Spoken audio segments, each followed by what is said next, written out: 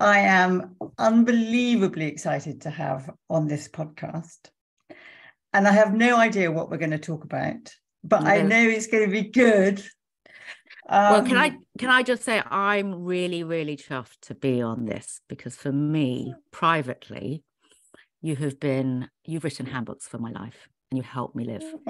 And not only am I an avid daily follow of your incredibly practical and helpful Instagram, but I've read all of your books and from way back now. So I feel I've had a relationship that you have no idea about it.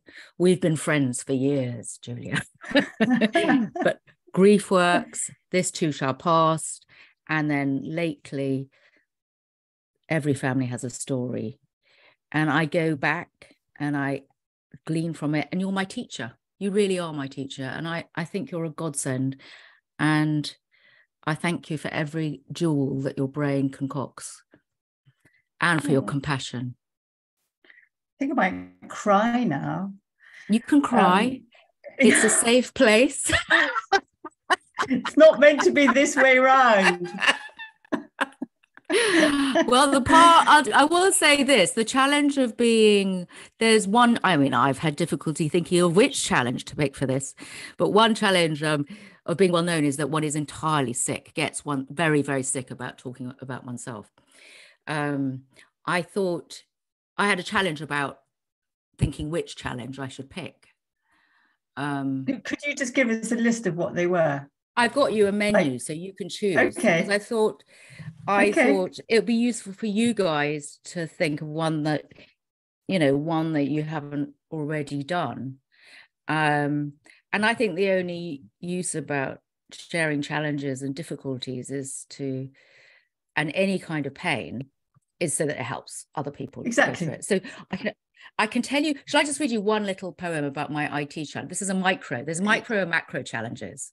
Okay. And I think a lot of the day, living is hard. That is I think full stop. A meta. Yeah, that's a big one. And inside it, one of the many things that I think a day can throw at one, and it can sometimes be an assault course, for me, anything IT.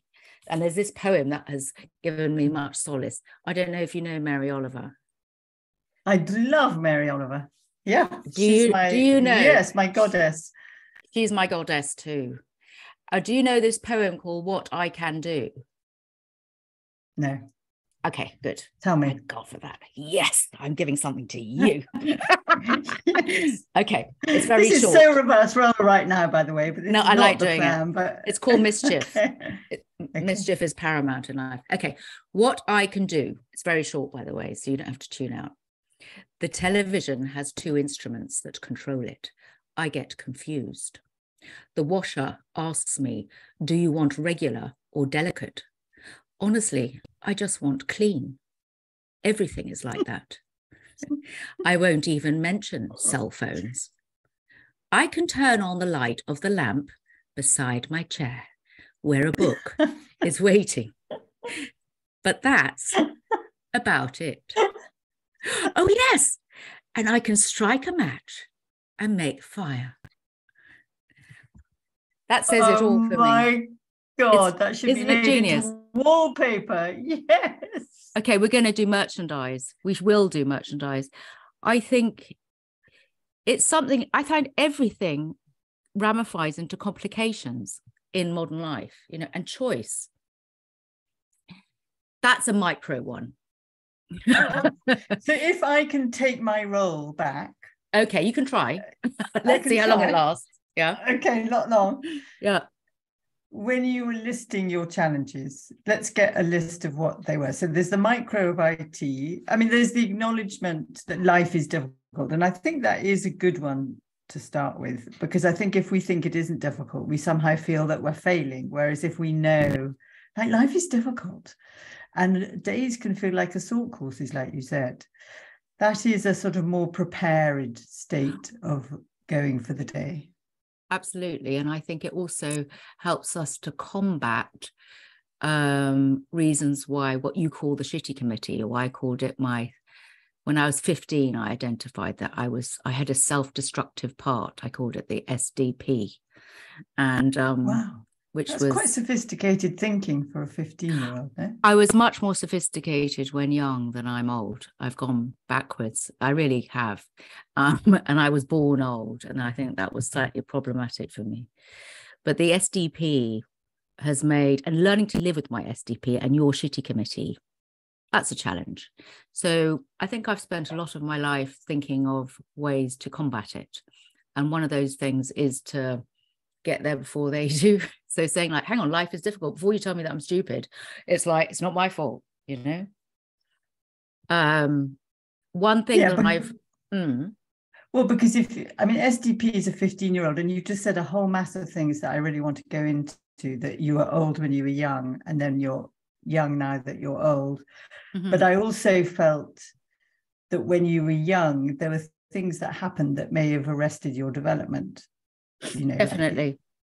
Like your mum's breakdown, like your dad's illness, changing school. I think I had to deal with very big things very young. So in a way, maybe I didn't have the space to be a child. And I remember, not through anybody's fault, just the fault of life, and as they say, shit happens. So, and I remember when I was about 13, which was interesting enough, when I became an actor, and I think it's a total response to what happened to my father. I felt a sense of wanting to stay young. And I think that's also something that, wanting to keep my childhood, keep and prolong the childhood, that somehow the innocence had already been exploded. And so it took me a long time as an adult, if I have become an adult, that's questionable, to grow up.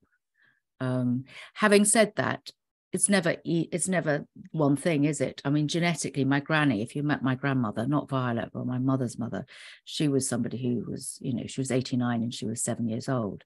So, you know, she had a very young disposition. My mother has a very young and wise disposition. So there's a lot that we're handed down. And then the more and more that we hear about transgenerational stuff that we get handed down, given what, you know, has happened to them, I remember being very, very, very young and thinking, I'm young, I am older than my grandmother. I remember, which was not a laugh a minute, reading at speech and drama in Southampton. We had to pick a poem and, you know, learn it and recite it. And looking back on it, it's completely barking, because I think I was 8 or 9 and I chose John Clare's I Am, Yet What I Am, No One Cares or No. I was a laugh a minute as an 8-year-old, but I had this weight of sadness, I think, or the Germans call it, is it the Weltschmerz or something? I've just been learning German compound words. I was born with it. And I think that's helped me. It's helped inform, you know, perhaps why I can bring something to parts, because I've been here before. Why have the weight of the exhaustion of being, I think that's maybe why I go to sleep for most of my life. And that's something that I do often. When in doubt, I go and do, I have a snooze. I have a horizontal. So I need to try and track. Yes, I know. Where Sorry we've gone. No. It's a challenge. Well, I mean, the sense that I'm making of it that is fascinating, and I think other people will hear themselves in what you're saying, is that we have a very simplistic view of ourselves, but actually we are very complex beings, and what makes us me is what we inherit genetically. So from both sides of your grandparents and your parents, what happens to us, like your mum's breakdown when you were 5 and your dad becoming was he profoundly disabled? He was in a wheelchair from a single operation. From 50, that went wrong. When you were 13. And somehow you were born with a wisdom that sounds like it was too much when you were young. but you wanted to hold on to your childhood. So you developed many parts. One was this self-critical part, which feels quite cruel, but another one was like a young part that could play and be an actress and be a different versions of yourself. But how your defense against all of this energy that's inside you is to go to sleep. So do you retreat? I've probably missed something, but you haven't missed anything. Sense? It makes total sense. I think I definitely there was two things, and this is part of the problem, is when I get scattered, is which path to choose. My response, I think, to what happened to Dad and to my mum, and this wish to prolong my childhood, was definitely was me running away and becoming an actor, because I thought I could create my own reality and I could control that. So I could step away if life, and I remember being really quite stubborn at 13 when it happened to Dad, saying this is not going to defeat us. And my father, it didn't defeat my father in spirit. And it certainly wasn't going to defeat me in my sense of optimism. And I just thought it's up to me what to make of it. Actually, there's a quote above my desk which says it's our task to make music of what remains. And I love that. Has that been a guiding influence? Totally. And I've got another one, which is put magic in today. That's from my mother. I think it's been it's our choice. We're given what happens to us, and there's a huge amount of luck that has come my way, and privilege, including the actual people that ended up being my parents. I really strongly believe that has been my biggest privilege, as well as financial, as well as so much in that department and material, but the quality of people and how, frankly, intact those two people are. I mean, they went through their own journeys, but they were meant to be parents, not everyone. And I often question that of myself. What does that mean, they were meant to be parents? What does that mean for you? It was their gift to be. I mean, they knew I felt they did a good job. I played this other day, I played Sir Nicholas Winton's, I go on tangents, that's the problem with me. But Sir Nicholas Winton was an amazing man, and I played his mother. And I was reading about Sir Nicholas Winton, and he lived 106, and he did an extraordinary thing with his life. Wow. Yeah, he saved all the Jews. He saved 450, children from Prague. And he was asked what was his secret to his long life and loving life. And he said, well, number one, you choose your parents, which is obviously an acknowledgement of him to say, I got lucky. And we do get lucky. We get in birth, the moment of birth, we're so lucky where we land, which family we land, which position in that family we land, the geography of where we are. So much is random luck. Random. Or not. Then that's the other thing, is that the older I've got, when lost, or I become more and more intrigued by where I've come from and what I've been handed down. And with a feeling of I have to fulfill the purpose of this short time that we're all given. And what am I meant to be doing here?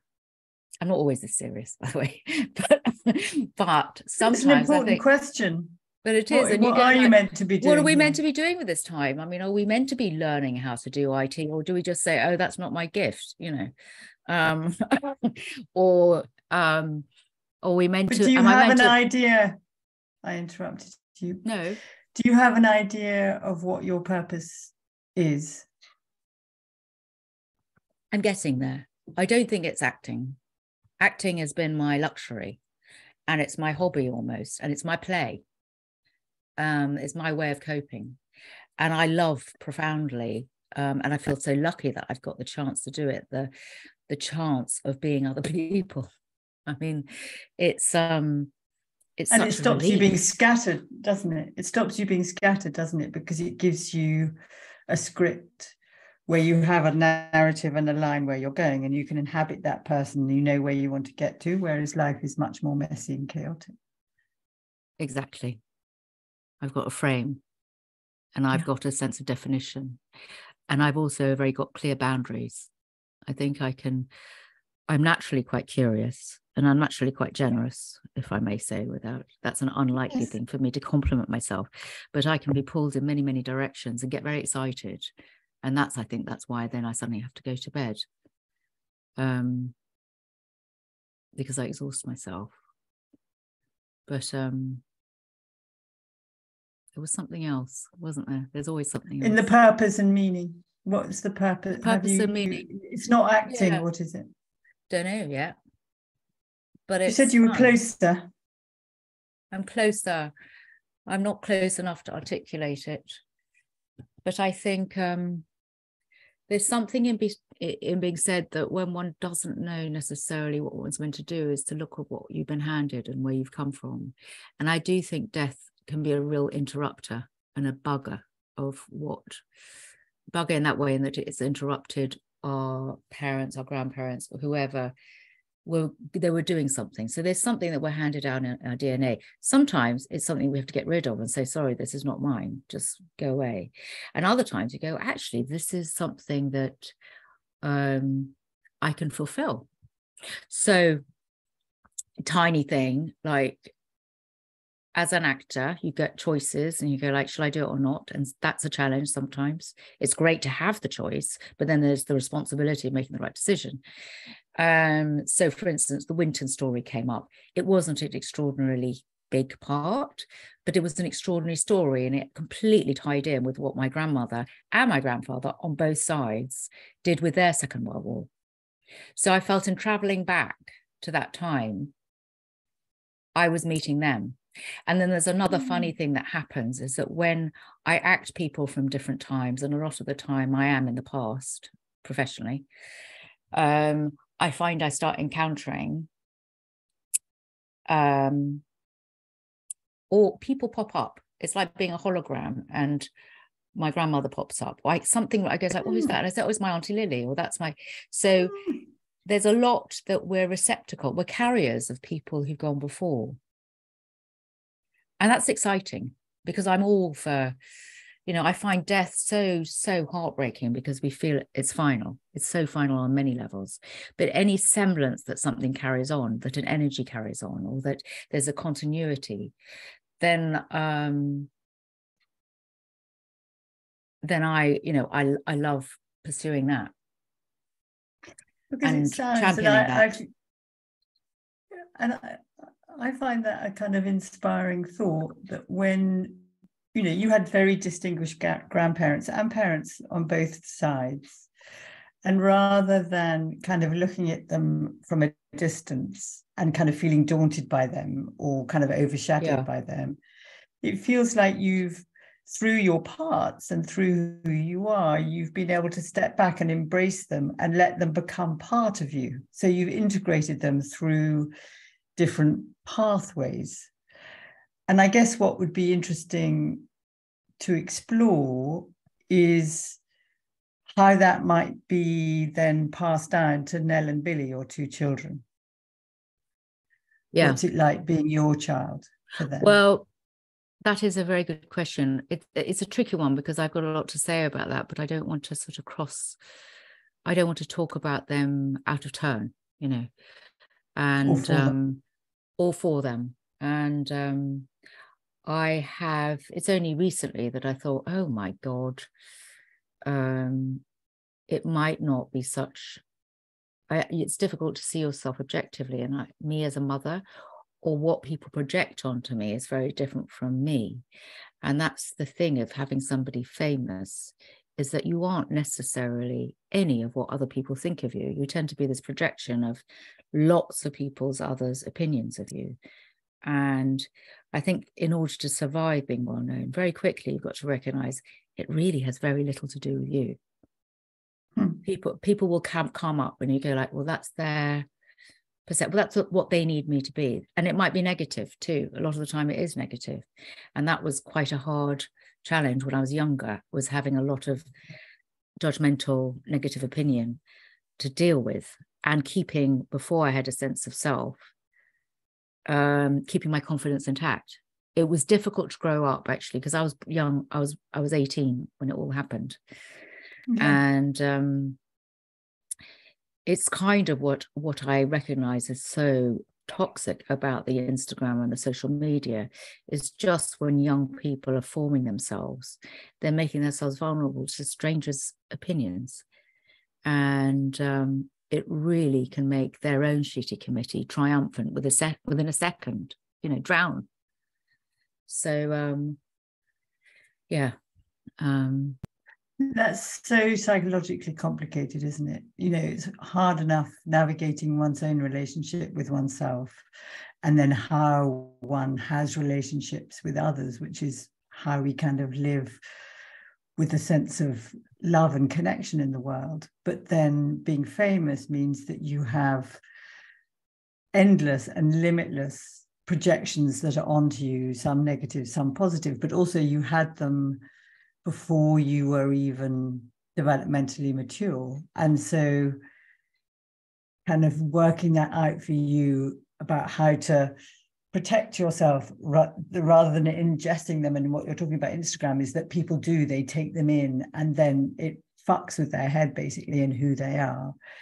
But it sounds like you've done quite a lot of work to work out, okay, that's them, that's what they need me to be. Or as Jung said, you put on to the other person what you most don't like or what you most like about yourself. It's nothing to do with the person. Well, it's like the Daily Mail, frankly, sometimes. Yeah. I mean, the Daily Mail is the shitty committee in publication, I find. So it can be so toxic and so automatically judgmental and so vile. So when I'm having a shitty committee moment, and there are certain things that triggers, get the shitty committee to go in chorus. I mean, really, particularly if I have to watch myself, that's not something that any actor, I think, would pretty much identify with. Watching oneself certainly brings my shitty committee into a huge chorus of triumph of, So you can never watch yourself. I have to watch myself because I feel like it's an inverted narcissism, because if I don't watch myself, then I don't see everybody else's work. And there's a lot, film making is a team effort. And there's a lot at play of many, many people's skills. And that's kind of what I love about it. A lot of what I love about it is there's this group, and I find quite touching, is there's a group of people with all these disparate talents, totally disparate: sound, design, camera, pretending to be people, makeup, hair, and they're all coming together to tell one story. And it's like a mad dance too. We're all trying to dance in sync, all to the same tune. That's up to the director or the conductor in a way. So I force myself, and also one thing I am really good at in the acting department is I love this. The one thing I will absolutely say, hand on heart, and say positively, is that I'm really good at something called ADR. Do you know what ADR? No. So ADR is the term in the biz, which is called additional dialogue recording. So you get the chance, well, sometimes you have to do it at the end of a film, like some months later. They'll be putting the film together, they've edited it, and then eventually they have to come around to doing the sound. A lot of the sound that was on the original day is not usable because there's a plane, or it interconnects between two different takes, so they don't match, or so many different things. So you get the chance of doing a clean track. And so they'll say, could you do that speech again, or that line, or that word? And it's all patchwork. Filmmaking is all a massive patchwork of moments, snatches. So as an actor, you're not in control of your performance. You do bits, you give it to the director, he'll choose which choices out of all the takes that you've done and put it together. And at the end of the day, then you'll see the finished product. And you'll see the finished product in context, in the story. So once it's the first time, it's the last time, really, you'll have seen it when you read the script in your head. Then you see it in reality. And very often it is very different from what you intended, choice-wise. And also you have to get over the really impossible thing of you just aren't what you think you are. And I think it takes a huge level of self-acceptance, plus the fact once you've got over yourself and go like, well, whatever, I can't do much about it, this is what I am and this is what I've done, then you can make different choices and go, well, okay, so they've chosen that and that's the arc of the story, I can do a different inflection on that. Or I can do, if there was a line that had a potential laugh, that's your time when you can go in and do it again, because you finally see the context, and context is everything. So I now force myself to watch it, so that I know that I can improve it and do myself justice. And it's a ridiculous process, and I go down an abyss and a vortex, and then I come through it. But the amount of time spent in the vortex is lessened as I've gotten older. Wow. That's exhausting.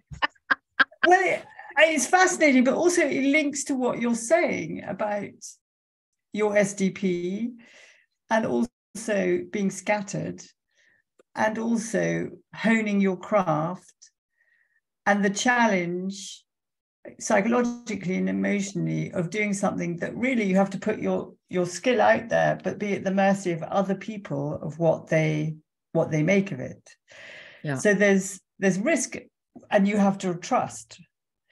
And what sounds fascinating, actually, and is similar to Minnie Driver, is that you recognize you go down a hole, but you are quicker at getting yourself up out of it. That somehow the years of building muscle and kind of recognizing, oh, this is the hole. It's not that you're never going to go down there. And I think all of us know that we're going to go down that damn hole, but it's knowing what gets you out there. But the thing that's pinging in my head is I had this idea that acting gave you a route and a persona, and so that felt coherent. But what you're describing isn't that at all. It's coherent when I'm doing it. It's coherent and gives me a route and a wonderful map when I just got the job, when I got all the ideas, when I'm mapping it out. One of the great joys in life for me is opportunity, the sense of possibility. Oh, I could do this and that and that. That gives me a real buzz. Then doing it, the play with people, once you've gotten over the first day nerves or the nerves, which one always has, because you've never played the same part twice. That's the other thing. And then you've never, well, it depends. Maybe you have worked with the same people, but there's always nerves to deal with. And then I love walking around wearing somebody else. Yeah. In life. I'll take them for a walk. Unfortunately, and much to the irritation of those who live with me, if I've got an accent, the accent comes with me. And it's fun, and it's playful. I just played a German. So the German accent it was so fun because it had a sensuality. And I'm doing it wrong, but it brings out a different version of play. It's a different version, and we have multitudes in ourselves. That's it. I love that. Whoever said that, we contain multitudes. Yes, I love that. I love that, and I also use that with dress. It's like I love dressing up because I think we can become many, many different things. We are different people depending on who we are. I don't mean in a schizophrenic or multiple personality way, but we have all these different sides. So, and putting them on and playing with them is the antidote to, death. Seriousness of life. It's ultimately I get out of my it's like being alive, isn't it? Yeah, we've got to choose life, and it's like live on the side of life. And ultimately you've got to not take yourself so seriously, or I mean, you can, obviously, when you're in pain, there's no choice. It's not about taking things seriously, but if you can still play and have a laugh with somebody else. I love that. The other thing that really helps me is that the shortest distance between two people is laughter. And it's not sex. I think it's laughter. And that. I love that. Oh my God, that's good. So if you have the potential for that, that's what it's about. So you've got to do things to play. You've got to instill reasons to play and not take your self so personally, I think. I mean, I love what you're saying in the sort of freedom of it. Yeah. And in the vivacity and the kind of energy of being alive, like letting yourself be a different person today by the lipstick you're wearing or the shirt you put on or the jewelry or the accent. And that is exciting and playful and creative. And I think one of the terrible things of lockdown and then all this ghastly politics is that we've forgotten how to have fun. We've forgotten how to play. None of us have enough play. We're constantly sort of doom scrolling and miserable. And so I love the idea of connection is closest through laughter, not sex. Yeah. My stage of life is probably more likely, frankly. I think that's definitely, I mean, I think sex is overrated, but that might say a lot about my sex, but you're very sexy, Helena. Let me just tell thanks. So you, Julia, actually, bit of a girl crush going on, but yeah, very mutual. Yeah, so nice. Well, hey. You're married, aren't you? Yeah, so am I. I am married, yeah. Yeah. But anyway, we can love lots of people. That's the other thing, which I've always believed and in. Play with having a crush. Of course. Like it's playful. It is playful, and it's a play of energy and laugh and constructing sentences and making things together. Any kind of that kind of relationship, it's like building blocks, but doing it with sentences or thoughts. I think we're so overloaded with responsibilities. You know, the one good thing about COVID was the pressing the pause. So we all had time to not answer 7,000 emails. The barrage of life stopped, I felt. For me, I was safe. I had my home. No one was ill. We could cope. And then, so I had the luxury of enjoying the fact that the world had stopped. So the inbox stopped. Then that thing, the totally ridiculous thing about being an actor is you might not be in work, but you can see other people working. And for once, none of us are working. So there's no envy and shit. No envy. She's got that part. Yeah. There's no feeling of threatened by other people. It's very, very dangerous as a profession because you can put your whole self-esteem in the hands of other people's success if you're not careful. So how do you hold on to your core self and your confidence and who you are internally, given that all we've talked about of the different roles you can inhabit, the projections put onto you, what's been carried down to you from your parents and your grandparents, maybe your great-grandparents? How do you, I think one of the great difficulties in life is finding how to stabilize oneself with the sense of this is the core aspects of me that I can rely on, that regulate me, that keep me sort of connected with myself and alive.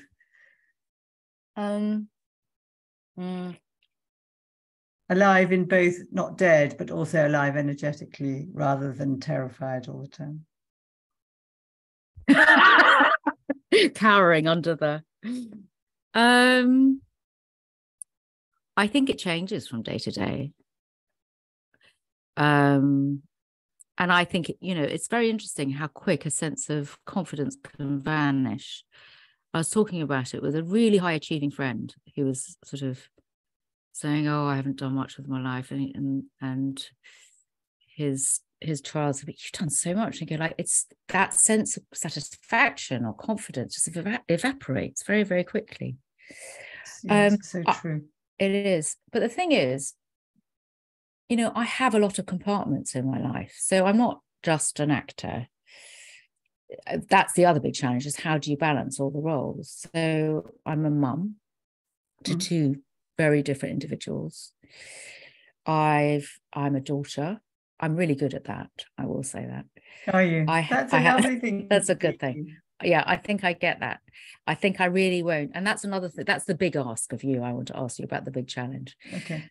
But so the mum, I have friends who have really put up with the fact that I've had to vanish for times in my life, because when I become somebody else or go off on a job, it is all consuming. But they patiently wait for me to come back. I have a boyfriend. I have this is not the list of priority on the list of priorities. It's not a list of and now I'm doing things for charity. I think I've always been quite eclectic and wanting to, so I'm very aware of not to pigeonhole myself and not reduce myself. And ultimately it's listening to the shitty committee. If my shitty committee really gets nasty, like the other day when I was dealing with watching myself in this latest program, I started to sing out loud what they were saying. And that was a really good antidote.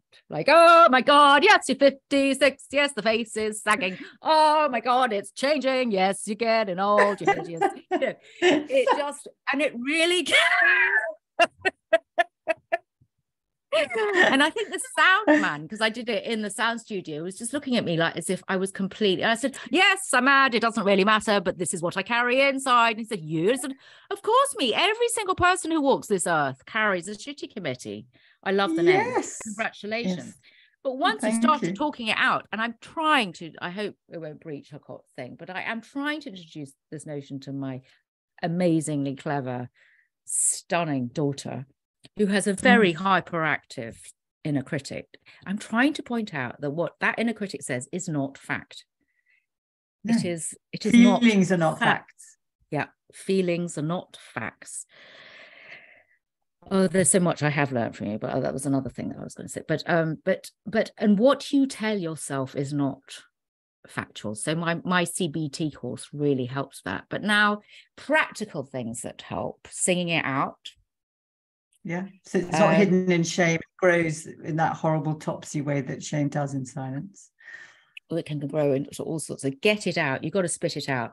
I went through a very painful divorce without, again, I don't want to breach people's privacy, but the way I coped with that was that I just got A4, I've got one here, you know, just a page of A4 paper. This, you know, I just go to Ryman's and I get 200 sheets. It's different from a diary. I just put the I keep a diary. Sweetness. Oh yeah, so, technical challenge. Yeah.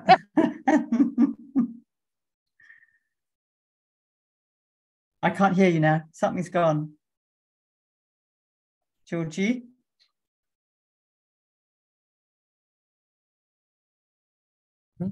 Is that it? Yeah, you've got. Is that better? Yeah. Sorry, I pressed the button. It's all right. I did it myself.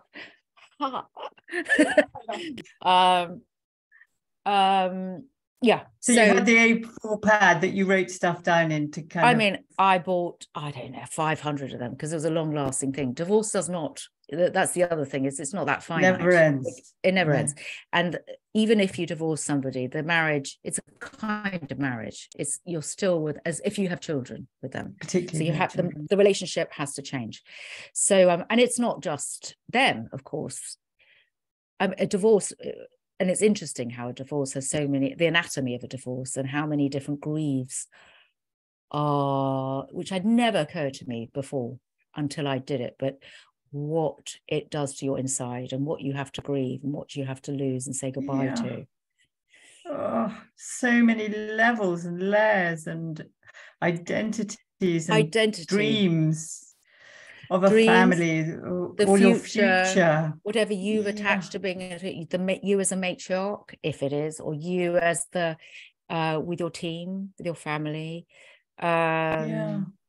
And then Home. also what you are in relationship to groups of friends and the world, in the family. It impacts the entire family.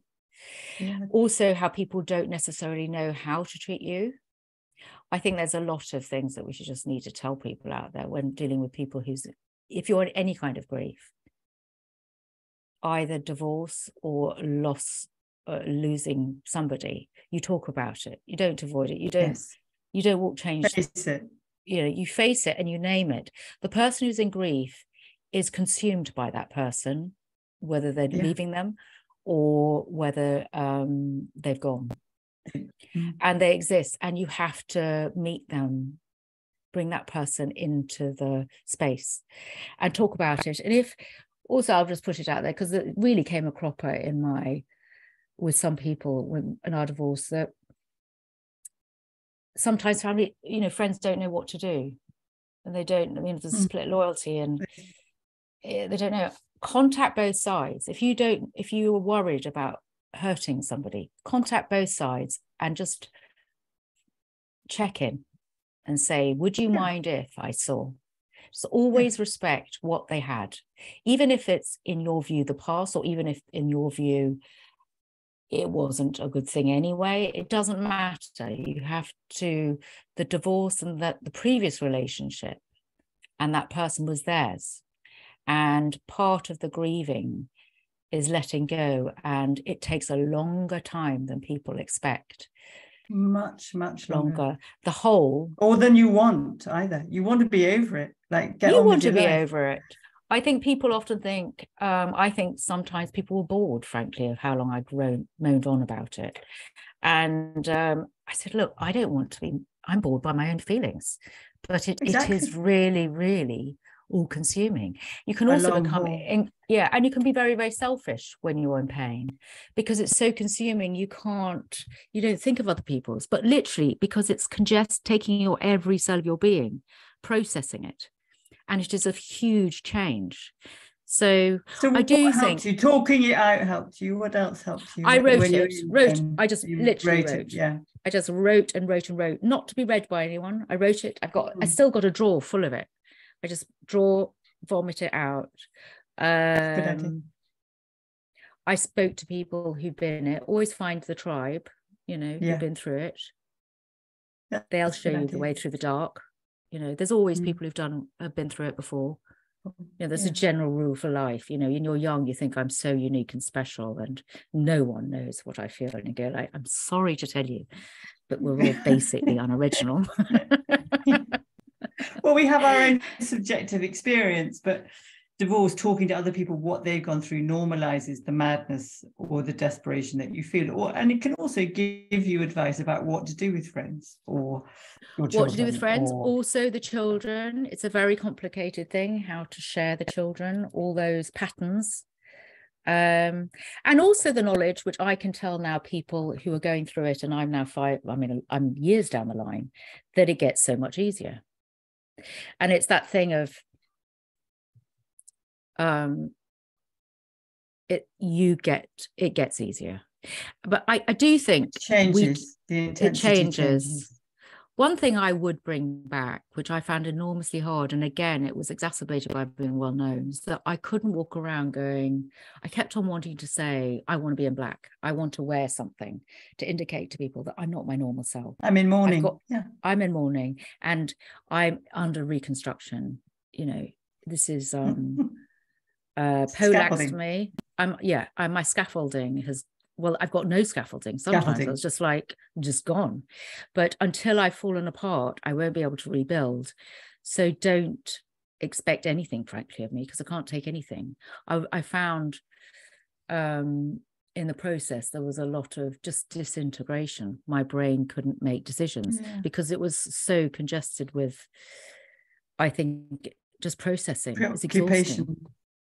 But also that the part of what you're saying is in some ways that the breakdown is the breakthrough, but you can't make it faster. You can't kind of press, fast forward. You have to, it's a painful, disorienting kind of what's the word you're saying? Is that you feel like you're breaking inside, don't you? Like there's nothing that you had it's a that was there anymore. fragmentation. Yeah. Fragmentation, that's the word. Total fragmentation. And it's very scary.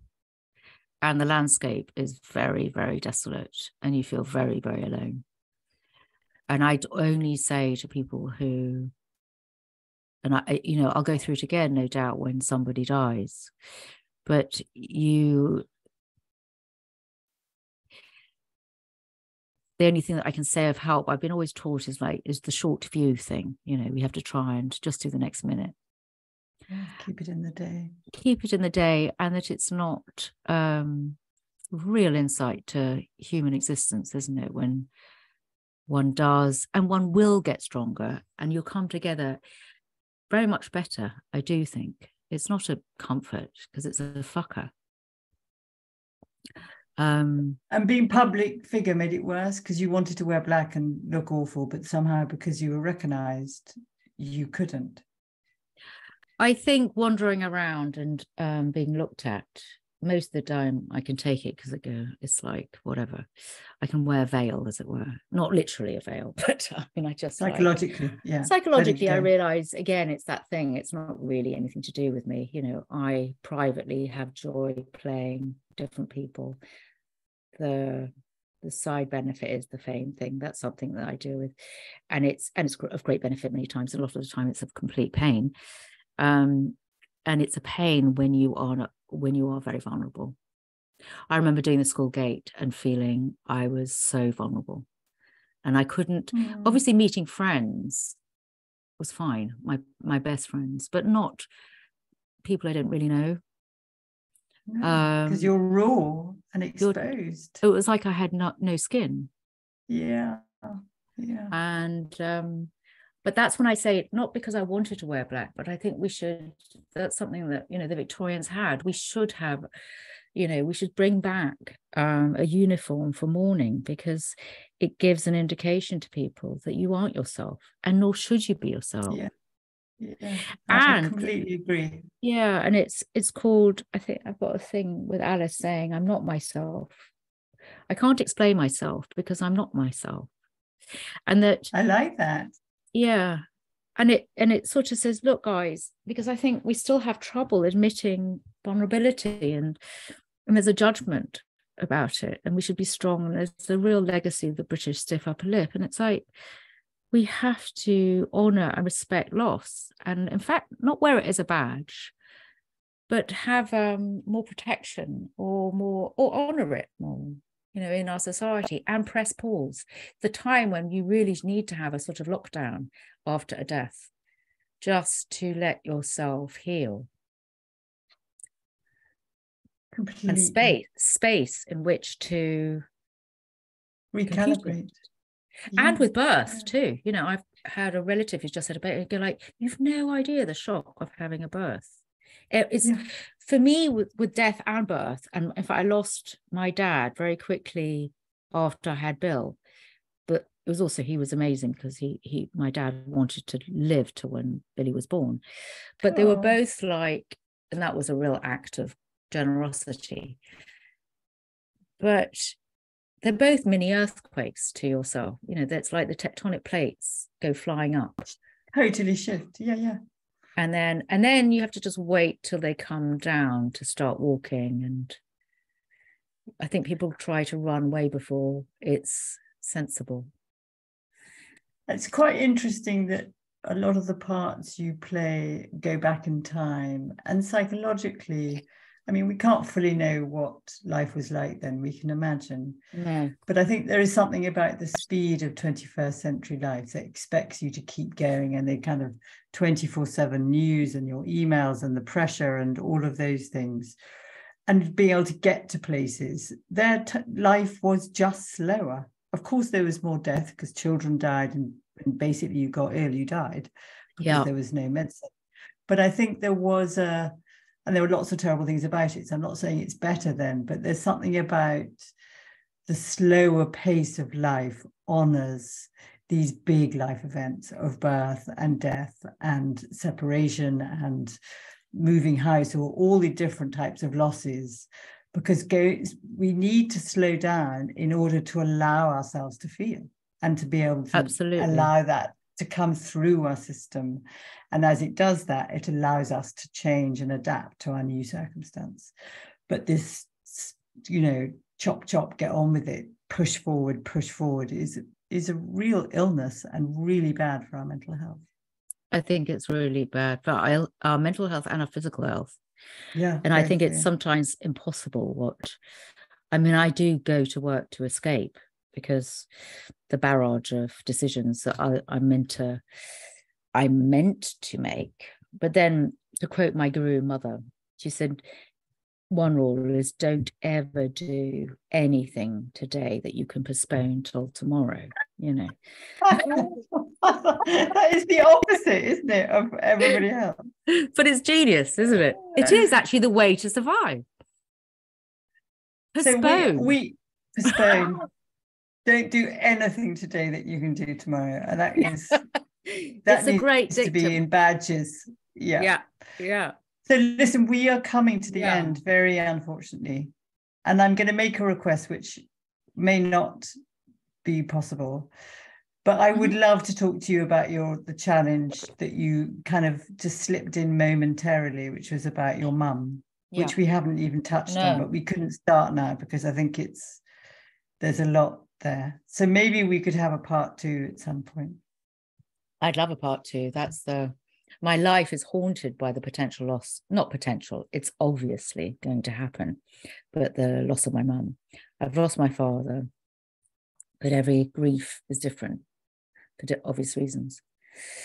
So I wanted to know from you, and maybe we postpone it, is there anything that we can do to prepare for death of somebody, but with their agreement? And yes, is there anything that we can do to prepare for them to make a good death, and for our own selves? And is there anything I could do to help myself survive life after? It's a big one. So I'd like to have a part 2, but I can give you a short answer. Great. I've got my notepad. Hang on. Yes. Guru. So listen, I'm just trying this out. This may not work for you. Okay. But the fact that you're thinking about it already, that is part of your consciousness, is the first step to preparing. So it's not like you're in blissful ignorance, this isn't going to happen. So you are, I imagine, when you go and see your beloved mum, you're kind of aware, maybe this time, I've only got 50 more of these visits to do. You're aware that time is narrowing, that her life on earth is shorter. And I mean, the first thing, which I'm sure she and you've already have, is to have any of the conversations that that are important to have, that you don't have regrets, whether that's to do with your relationship in the past, whether that's to do with actual practical plans, like what does she want for her funeral? Does she want to be on a life support machine? Does she have end of life planning and advanced wishes? Those practical things. And do that possibly with your 2 brothers, so that because I think after a parent's died, that kind of wondering, what would mum want, and one says, well, she said to me this, and the other one says she said to me that, and that's conflicted, so that if you can have that collaboratively together, that really helps. That's a good tip. And the other one is being present, which I think you really are, in the moments that you have with her, and really cherish them and embrace them and create opportunities, because in the end, all you will have is those memories, and they will be your treasure trove to go back and revisit after she's died. And they will resource you in the same way as your dad is still very present in you, and you can remember the conversations you had before he died when Billy was born.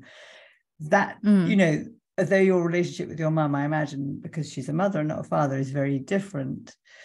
Like, when you're with her, like, make sure you have the conversations that will nurture you and allow you to feel close and loving to her, because as you know, the love for her won't die. No. And then the final piece in this short bit is basically you can do these things, and at the moment of death, you're never prepared. It is always a shock. You can be told 2 hours before someone is going to die that they're going to die by the end of the day or whatever it is. And still that moment when they stop breathing is like, it is just unbelievably shocking. That's my short version. Thank you. But we can go into each of those long form. I'd love to. I can't. It's another long one was like, I wanted to know how you got so involved with death. But that's a long one. I can tell you that. It's from my childhood, obviously. Oh, really? I mean, I wasn't bereaved, but lots of people, my parents were very significantly bereaved. Did they lose their parents? Or? So my mum, by the time she was 25, she was an orphan. Her mother, her father, her sister, and her brother had all died. And my father, his father, and his brother. And they never talked about any of them. My uncle was killed in the war. My grandmother was an alcoholic. My mum was an alcoholic. So there's a lot, but I'll tell you. Oh yeah, no, that's what a legacy. Yeah. Well I have loved this conversation, Helena. No, me too. So much. I really feel like I felt, that there was so much that you've obviously thought about that has sort of come out, but it does feel like as it's coming out, you're understanding yourself better and with more clarity. And one of the things I would say back to you is that you say this about yourself, that you're scattered or disorganized. And my response to you is that you have much more kind of centered wisdom and grounded sense of self than you probably recognize.